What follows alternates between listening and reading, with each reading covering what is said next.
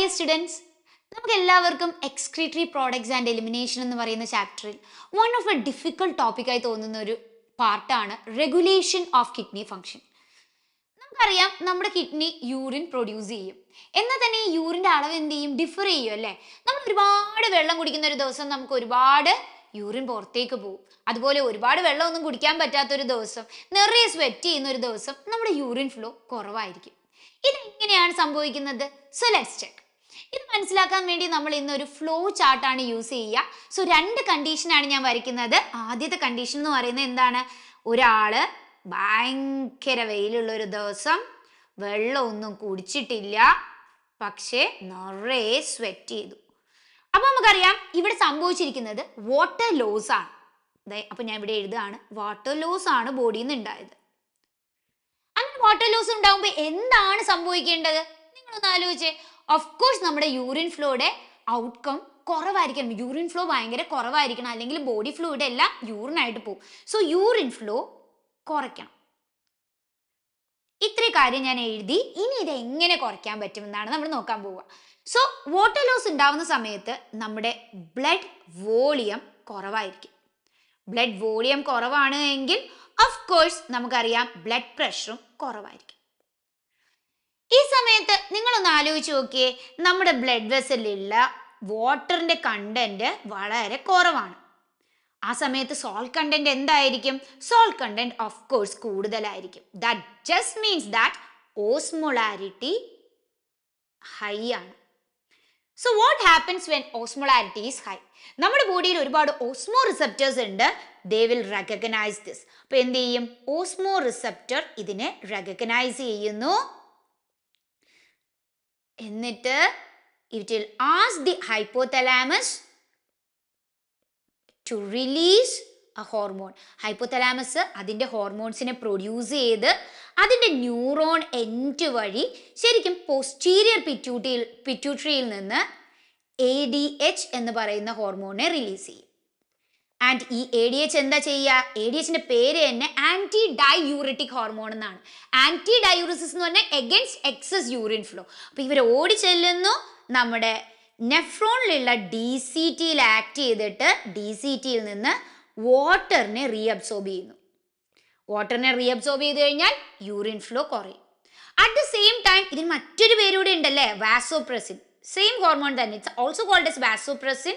വാസോ means blood vessel. ഇതെന്ത് ചെയ്യും? ഓടിപ്പോയി ബ്ലഡ് വെസൽസിനെ കോൺട്രാക്ട് ചെയ്യും. അങ്ങനെ ബ്ലഡ് വെസൽ കോൺട്രാക്ട് ആവുമ്പോൾ ബ്ലഡ് പ്രഷർ കൂടും. So it increases the blood pressure and reduces the urine flow. So this is one mechanism by which നമ്മുടെ ബോഡിക്ക് എന്ത് ചെയ്യാൻ പറ്റും? വാട്ടറിനെ സേവ് ചെയ്യാൻ പറ്റും. ഇനി വേറൊരു മെക്കാനിസം ഉണ്ട്, അത് നമുക്ക് ചെക്ക് ചെയ്യാം. സോ ഫസ്റ്റ് മെക്കാനിസം നമുക്ക് മനസ്സിലായി. Let's go to the second mechanism. Same condition. ഒരാള് നല്ല സ്വെറ്റ് ചെയ്യുന്നു. It's A hot day and of course that means വെള്ളവും കുടിക്കുന്നില്ല. എന്ത് പറ്റണം? നമ്മുടെ യൂറിൻ ഫ്ലോ കുറയണം. കാരണം ബ്ലഡ് വോളിയം കുറയും, ബ്ലഡ് പ്രഷർ കുറയും.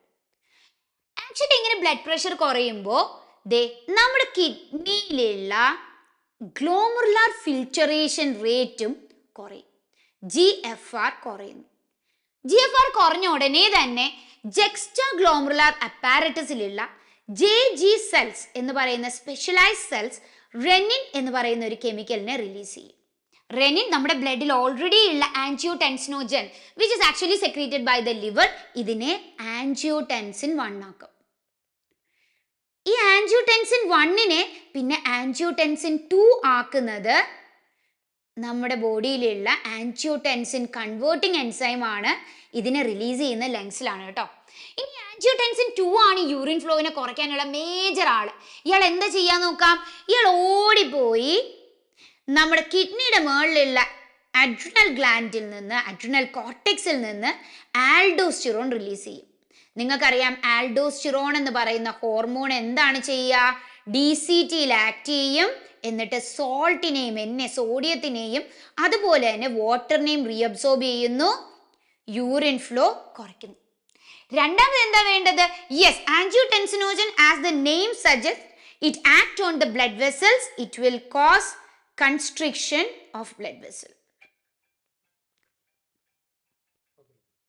And finally, it can also act on the hypothalamus. നമ്മുടെ ബ്രെയിനിലുള്ള ഹൈപ്പോതലാമസിൽ ആക്ട് ചെയ്യാൻ പറ്റും.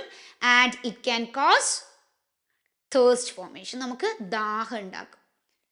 സോ നമ്മളിപ്പോൾ നോക്കിയത് യൂറിൻ ഫ്ലോ കുറയ്ക്കേണ്ട കണ്ടീഷൻസിനെ കുറിച്ചാണ്. എന്ന് പറഞ്ഞാൽ നമ്മൾ എപ്പോഴാണ് വെള്ളം കുറച്ച് കുടിക്കുക, അപ്പോൾ എങ്ങനെയാണ് നമ്മുടെ ബോഡി യൂറിൻ ഫ്ലോ കുറയ്ക്കുക. ഒന്ന് ADH മെക്കാനിസം വഴിയും, രണ്ടാമത് റാസ് മെക്കാനിസം അല്ലെങ്കിൽ റെനിൻ ആൻജിയോടെൻസിൻ ആൽഡോസ്റ്റിറോൺ മെക്കാനിസം വഴി.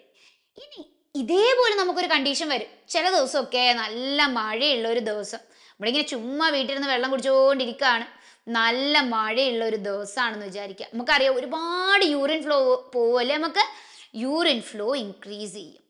ഇതിന്റെ കാരണം എന്താ നമുക്ക് നോക്കാം. നമുക്കറിയാം whenever we are drinking too much of water, അല്ല if it is a cloudy day, നമ്മൾ ഇനഫ് വെള്ളം കുടിച്ചാലും there will be increase in blood volume. Blood volume increase ചെയ്ത് കഴിഞ്ഞാൽ ഓഫ് കോഴ്സ് ബ്ലഡ് പ്രഷറും ഇൻക്രീസ് ചെയ്യും. ബ്ലഡ് പ്രഷർ ഇൻക്രീസ് ചെയ്യുമ്പോൾ ഇതേ പ്രഷറിലാണ് നമ്മുടെ ഹാർട്ടിലേക്ക് എന്ത് ചെയ്യുക, ഹാർട്ടിൻ്റെ ഏട്രിയത്തിലേക്ക് ബ്ലഡ് പോവുക അല്ലേ. അപ്പോൾ ഏട്രിയയിലെ വോൾ അങ്ങോട്ട് സ്ട്രെച്ച് ആവും, കാരണം കുറച്ച് കൂടുതൽ ഫ്ലൂയിഡ് അങ്ങോട്ട് എത്തുന്നുണ്ട്. ഏട്രിയൽ വോൾ സ്ട്രെച്ച് ചെയ്യുമ്പോൾ അത് റിലീസ് ചെയ്യുന്ന ഹോർമോണാണ് ANF, ഏട്രിയൽ നാട്രിയൂറിറ്റിക് പെപ്റ്റൈഡ് അല്ലെങ്കിൽ ഏട്രിയൽ നാട്രിയൂറിറ്റിക് ഫാക്ടർ. ഈ ഒരു കമ്പോണൻറ്റിൻ്റെ ഏറ്റവും വലിയ ഫംഗ്ഷൻ ഇതിനോടിപ്പോയി ആൽഡോസ്റ്റിറോണിനെ സ്റ്റോപ്പ് ചെയ്യാൻ പറ്റും. ആൽഡോസ്റ്റിറോൺ സെക്രീഷനെ എന്ത് ചെയ്യാൻ പറ്റും, സ്റ്റോപ്പ് ചെയ്യാൻ പറ്റും. റാസ് മെക്കാനിസത്തിനെ ഇൻഹിബിറ്റ് ചെയ്യാം. നമുക്കറിയാം Ras mechanism already urine flow കുറയ്ക്കുന്ന മെക്കാനിസം ആണ്.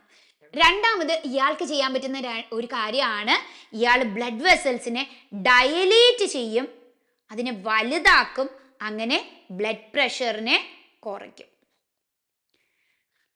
So this is how the urine regulation happens in our body, and we have just studied it with the help of some flow charts. ഇപ്പോൾ വളരെ simple ആയില്ലേ. So this is one of the most important question that is asked four NEET. നമ്മൾ repetitive ആയി നീറ്റിൽ കാണുന്ന excretory products and elimination പാർട്ടിലെ one of an important question area ആണ് നമ്മൾ ഇന്ന് discuss ചെയ്തത്. Hope everyone understood it. അപ്പോൾ ഇനി നിങ്ങൾ ചെയ്യേണ്ടത് do maximum number of questions from this topic. So I am giving a question over here. ഈ ക്വസ്റ്റ്യൻ്റെ answer നിങ്ങൾ എല്ലാവരും കമൻറ്റ് ബോക്സിൽ ഇടുക കേട്ടോ.